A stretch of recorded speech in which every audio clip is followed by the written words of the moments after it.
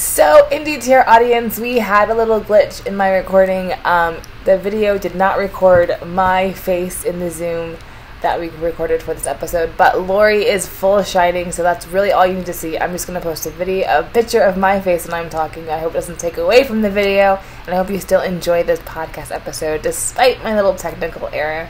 Thank you so much for watching. I hope you enjoy the episode. Welcome to NDTR Spotlight, the corner of the internet where NDTR shine. I'm your host, Lori Klein.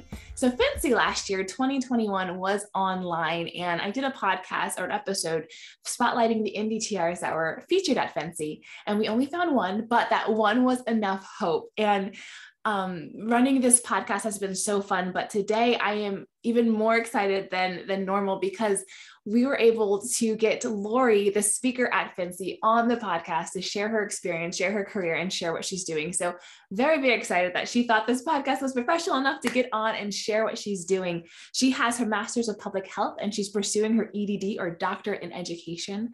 You can find her online at Simplified Wellness on Instagram or Facebook. She is most confident in culinary food as medicine and plant-based nutrition. And her heart, you can definitely see her heart when I asked what was the most accomplishment or the biggest accomplishment she felt like she had in nutrition. It was sharing healthful foods with kids in the community as a food bank volunteer / intern. So really has a heart for the community, for kids, and for nutrition and making it practical in that culinary sense. And then lastly, I want to mention her presentation at FNCE, where she was one of the speakers. The title of it was the Ram Chiefs Program, Building Skills and Self-Efficacy of Nutrition Professionals Through Culinary Instructions for Persons with Intellectual Disabilities. So many things she's doing, and she's also an adjunct instructor. So without further ado, make sure you listen to this whole spotlight because I'm very, very thrilled to have someone who had the experience of speaking at FNCE, the biggest nutrition conference put on every year, on this podcast. So Lori, thank you so much for being here today. Thank you. I'm super excited to be here. This is such a great podcast, and I love that you're highlighting this credential. It's really important. Thank you. It makes me happy to be able to highlight people like you and what you're doing. So we got to start off. Where and how did you first find out about the NDTR credential? Let's take it back. Yeah. So I went back to school as an adult learner in 2012 to Westchester University to do my bachelor's in nutrition, and really didn't think that I wanted to be a registered dietitian. I had worked as the director of yoga teacher training for a national organization. But I went back to school and met just some of the most amazing professors at Westchester who are now my colleagues. And Jeannie Subak was one of those. And she was in that presentation at FNCE. So Dr. Subak has encouraged me all along the way to add to my knowledge base, to add the credential, whether or not I wanted to be an RD. It was something in between. And so, yes, I think as part of that DPD program, I saw the value in having that credential, even if I couldn't do an internship at that time. Yeah. And that's great that you have professors who are like talking about that credential in a positive light. And so 2012, so it sounds like you've been in school for a while because right now you're pursuing your doctorate. So with your Master's of Public Health, what was that focus and what made you decide to do the Master's of Public Health after the bachelor's degree? Right. I felt like I wanted to learn more, and clearly I still feel that way. Right. So next, who knows, I might go for the internship and RD credential, but I really wanted to continue learning, and I liked the Master's in Public Health because during my undergraduate, I had started volunteering at the local food bank and doing nutrition education, working with like farm to food programs, where one of the local schools that's a residential school grew food, and then they would just kind of give it to kids to take home. And I was asked to step in and kind of fill a gap by showing quick and easy ways that food could be used without a lot of other ingredients. And I will never forget holding up a zucchini and asking a group of 6-year-olds, 30 some 6-year-olds, what it was, and nobody really knowing. So that just got my heart right there. And I really saw the value and importance of extending nutrition into public health and into the community. Mm-hmm. Simultaneously, I have a son with some pretty significant autism.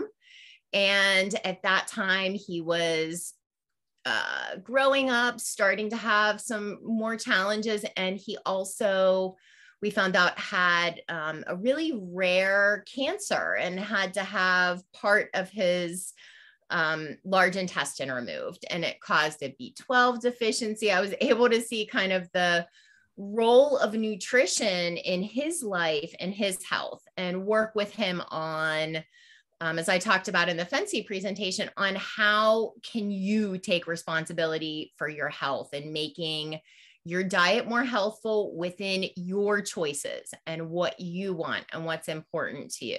Mm-hmm.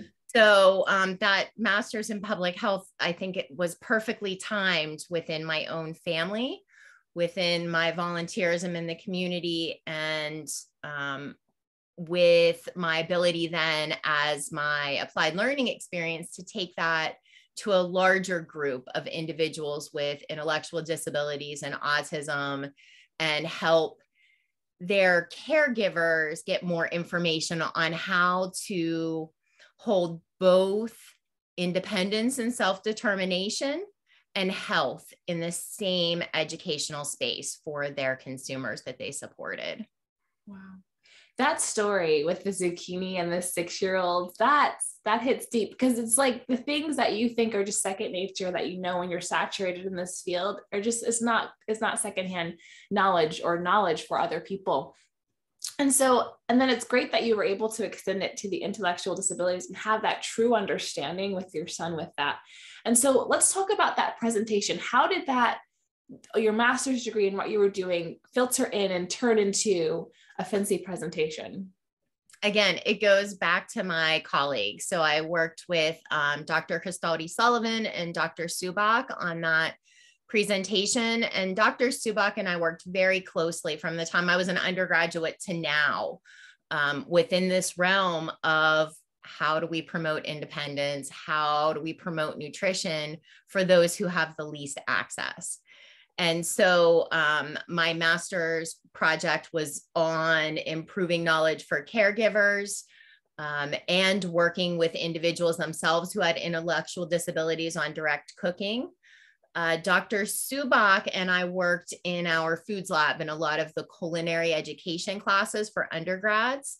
She was doing her dissertation work on the specific field of working with some of the individuals who were transition age, so like right around 16 to 21 years old, who came to Westchester for adaptive physical education activities. And so she wanted to add nutrition into that mix. And so right from the beginning, that was her dissertation topic. She knew, because I talked a lot about my son and my work. So we always worked together and collaborated for many years. So it was just continued collaboration on that topic. It sounds just like work in progress and some networking going on, and then just the growing of that knowledge. So I want to ask, I think that topic is fascinating. When I was an undergrad, we did a very small level study on intellectual disabilities and nutrition. And we found that population has a higher risk for obesity, just in general, and just the lack of nutrition knowledge, like you're saying, just because there's so many things going on in life that nutrition kind of gets a back burner. So without giving away the full presentation, because I think you can still find it on FNCE, what really stood out to you in the research that you really emphasized, or would be helpful for anyone knowing who's thinking about working with students with people with intellectual disabilities in the realm of nutrition? Yeah, so the research says, first of all, that the caregivers need to have the knowledge, anyone who's involved in support. And it's because of what I mentioned, which might be a little repetitive, but it's really one of the biggest issues, is that when someone turns 18, just because they have an intellectual disability we don't want to kind of force decisions on them, right? So there is this example that's often used at the state level, that self-determination, or the ability to make one's own choices, is the most important thing. And so the example that I've heard a lot from people who work in the field with individuals with disabilities and supporting them is that there's this misconception that if that person wants to sit on the couch and eat Oreos all day, that's what they should be allowed to do. Wow. So, and they do have, greater risks for obesity and health problems, not just because of nutritional issues, but because of income disparities, access to healthcare disparities, lack of presumption of intelligence, and medications, right? A lot of medications that people with disabilities take lead to weight gain. So that's what the research all supports that, right? And it also supports the importance, as with everyone else, of directly getting involved in cooking and food preparation. So sometimes if someone has an intellectual disability, they might still live at home and their parents might cook all their meals for them and serve them.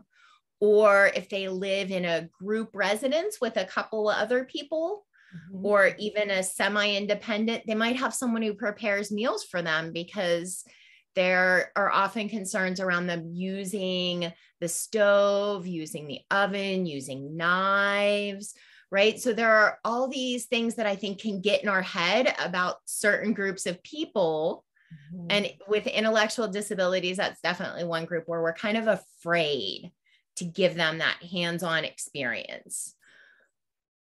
So I know in our house, that was always a big thing. I was like, if that's what you want to eat, you're going to cook it, right? So it's really important. And that's one of the things that we've seen to be so successful with Dr. Subak and the Ram Chef program, is giving people choice, encouraging people to try new things, and giving them just the right amount of support so that they can be successful in the kitchen, but also be independent.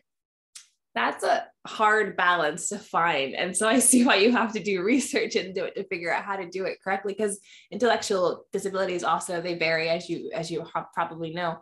And so now they don't have they can sit down and eat Oreos, but they also have the knowledge, and the caregivers have the knowledge to help avoid that. So that's a really great analogy and understanding of that. Thank you for explaining it so well. And so kind of going along with that presentation and the talking, what was just the experience like at FNCE and putting that on? I know it was online this year, which wasn't, or last year wasn't probably the most exciting thing, but what was that experience like? I think it was actually really exciting this year because we were able to record it ahead of time. So we were definitely all nervous, but we were just sharing things that we knew about and loved. So that takes away some of the nerves. And then the way FNCE was set up, if not everyone knows, was that we recorded it ahead of time and then we were there live for Q&A. And it was just so amazing and inspiring and affirming to see all the questions come in. And everybody was so interested in the resources, what we used, the recipes, how we did it. And you could tell there were so many people working in this field who just wanted more information and resources and to collaborate. So that was really nice that we had already done the hard work of presenting, and we were able to just sit there and focus and engage with people's questions in a really comfortable and relaxed way. That's a nice benefit. I didn't realize that came with it being online. And so if people want to read your study or hear that presentation, is there a way that they can still do that?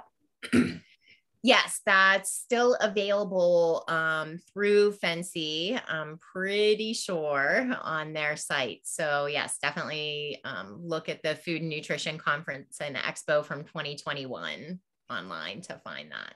Yeah, still super relevant, still super new, and sounds like it's amazing research that you were able to do.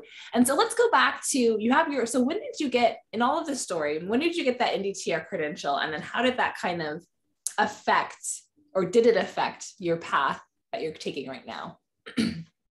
Yes. So as I mentioned, started back to school in 2012, finished my bachelor's degree in nutrition at Westchester, and rolled right into their MPH with a nutrition focus, into the master's in public health with that nutrition concentration. And that took until 2016. And I was at that time a grad assistant in the foods lab, and asked if I would be interested in teaching as an adjunct. And I was also then asked to adjunct in the kinesiology department, because my prior career, and that I was still doing during the master's and all my schooling full time, was as executive assistant to a master yoga teacher and a director for a nationwide yoga teacher training program. Okay, so pause. What does that job entail? Can we just do a little segue? Because that sounds very fancy, but I don't know what you do. Right, me neither. No, so what spurred me to go back into school for nutrition was that I had been a yoga teacher prior to that for about 10 years. And as you practice yoga for any length of time, it increases your mindfulness around how you feel, around what you eat, around how what you eat makes you feel, and all of those things. And I was really more interested not just in talking superficially about nutrition. When you're a yoga teacher, people ask you for nutrition advice, and I didn't feel like I had the science knowledge or the qualifications to talk about that ethically. So in addition to being a yoga teacher, I worked for another yoga teacher doing a lot of managing her schedule nationally and internationally, and our website and our events, and developing our teacher training programs and the curriculum.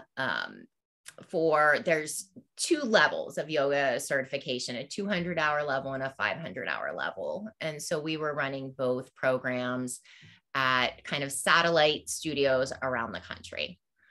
So I just kind of juggled all of that and had a hand in everything, which is why it's hard to understand what it was. Yeah, that's a lot. That sounds like it's a lot. Yeah. So I felt like I did a little bit of everything. Really was enjoying this passion in nutrition, though. I thought I was going back to school for nutrition to finish writing a book on how taking sugar out of the diet can be really helpful for health, which is what I was personally feeling at that time. Now there are a million books on that. And I also thought maybe I'd have a private wellness practice someday, was kind of what was in my head. So I went through the bachelor's, the volunteerism, the master's in public health really changed my mind on what I wanted to do within nutrition. And as I was asked to adjunct, I felt like that would be just kind of the next best thing. And I could sit with my 2 favorite things, teaching yoga and teaching most of our food-based classes in the foods lab in nutrition, so that I could balance my 2 favorite things in the world and continue to learn and grow and work with all the amazing people who taught me. And so 2016, I started teaching at Westchester. And in 2017, I got the DTR credential. As I mentioned before, partly my mentor and colleague, Dr. Subak, was encouraging of that. I also saw that one of our grad assistants in the food lab, who works for Campbell's Food and is an NDTR, was talking about how amazing it was to have that credential and how her employer viewed it. And I thought, wow, I have graduate students that I'm working with and undergraduate students that I'm educating. And while I don't have an internship and can't take the RD exam, I could take this exam and I would understand better the experience. And I would also have that option of doing some part-time work as a diet tech aide when it aligned with my schedule. So that's what really prompted me to take the exam.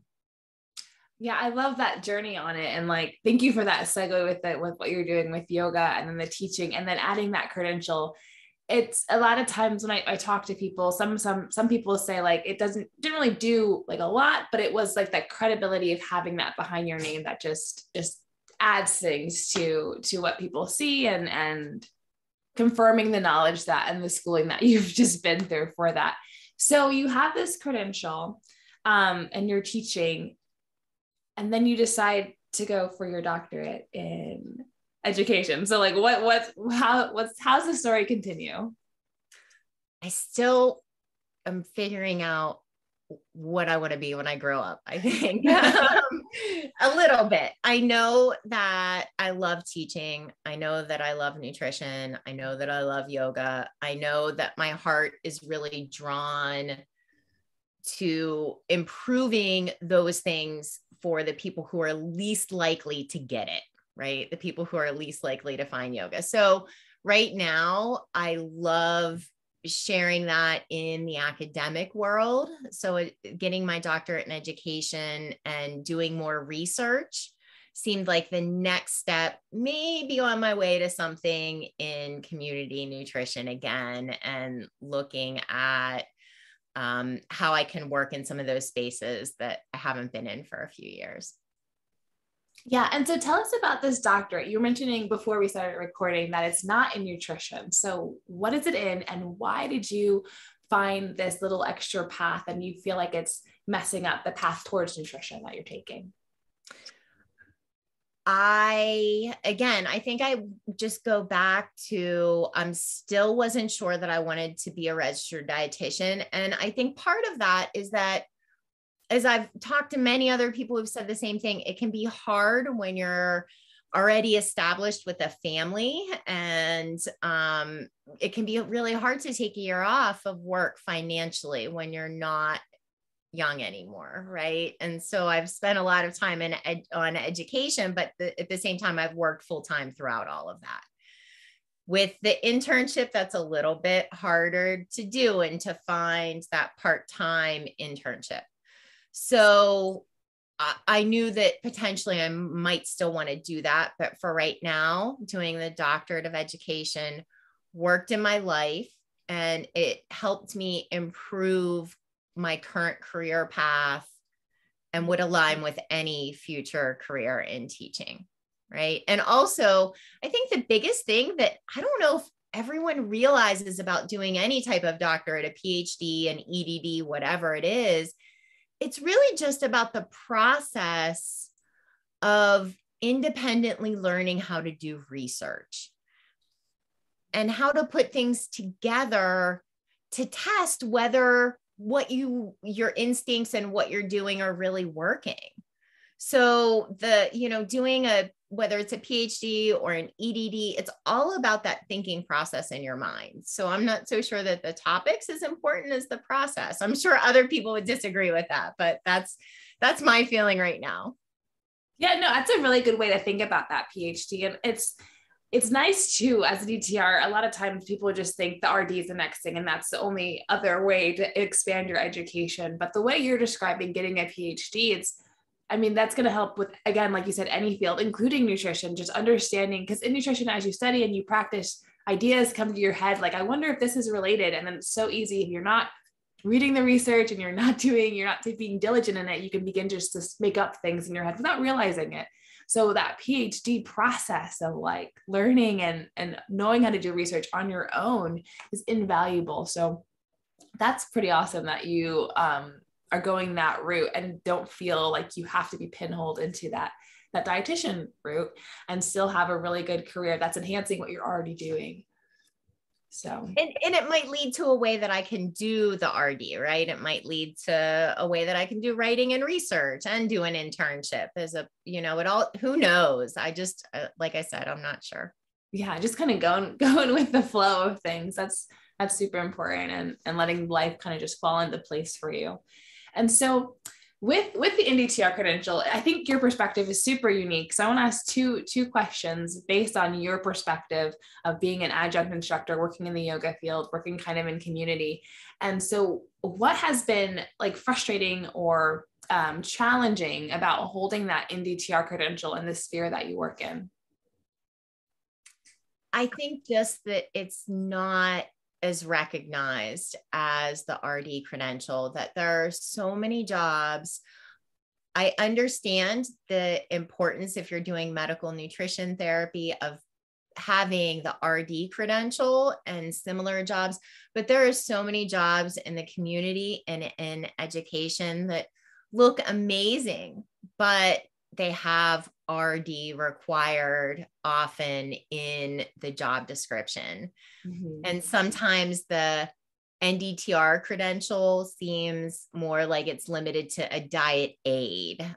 Sometimes if you're not thinking creatively, right? So I think that's just it. You have to really think about it, and you need to use the credential and know that there are many employers who do value it, but it's just not everyone doesn't see it the same.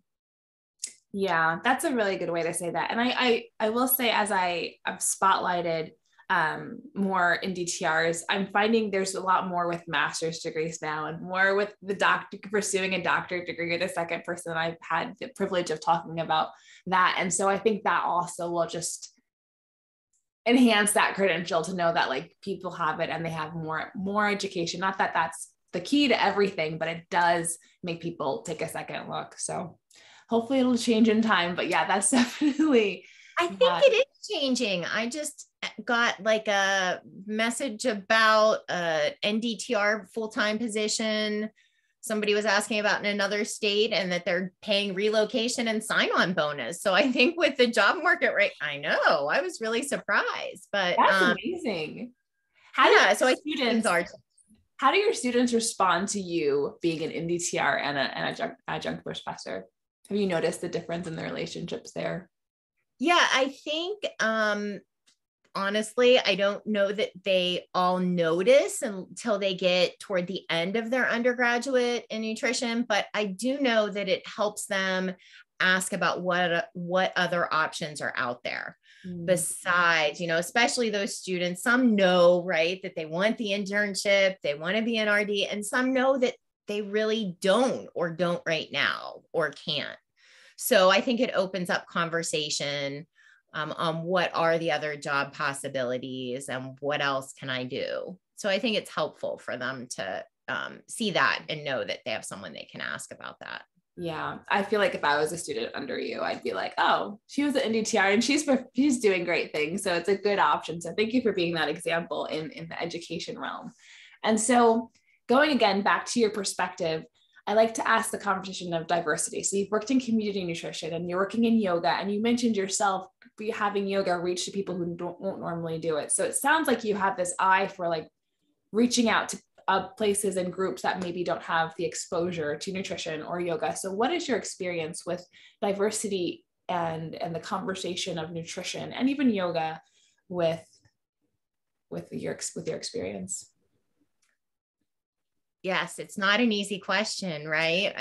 I think some of the important things personally that I think about around our lack of diversity is really listening to what people say and knowing that there are many right choices and right decisions in the world. And just because I think something's wonderful, it could be the worst thing for other people. So, while I look for ways to say, oh my gosh, this is so great, this, nutrition idea, this yoga idea, this whatever, I also know there are many different approaches to it. And I really like listening to what people who don't look like me have to say and think about these things, because we need more of those voices in teaching roles. Yeah. That's so well said. Because that's for everybody, just listening to someone who doesn't look like you, because it just changes your perspective so much and you understand so much more. And there's things that they think of or don't think of that we just go right over your head. So that's a really great way to even like, I love that you mentioned the lack of it, but then you talked about a solution for it. So super well-rounded in that response. Yeah, I don't know if it is or not, but it's hard and it's important. And we definitely need more voices that aren't this way or that way out there. We need all the voices and all of that. And that impacts research in a great way, just like your study with intellectual disabilities, like speaking to that voice. So thank you for what you're doing. And so anything that you want to share with the NDTR audience of encouragement, of advice, anything at all, I'm just going to open it up to you here. Follow what feels right to you. Don't force a path that isn't working for you, and don't think that you need a specific credential like an RD to be happy in your work. If you love nutrition, there are so many options. And really the NDTR credential, if you've done the education, it's a test, and it'll help you remember your knowledge when you study for it. It'll make you more successful. And it's good to have that credential, but just follow your heart and you'll find it. I love that. That's encouraging. Thank you, Lori, so much for your time. Thank you everyone for watching. If you have any questions, please let them down in the comments below. And Lori, how can people follow you or keep up with what you're doing in the field? Yeah, definitely on Instagram at Simplify Wellness. I have a Facebook page, Simplify Wellness as well. And I think that's it. That sounds good. So follow on Insta and Facebook. That's awesome. Thank you again for your time, Lori, and we will see you in our next podcast.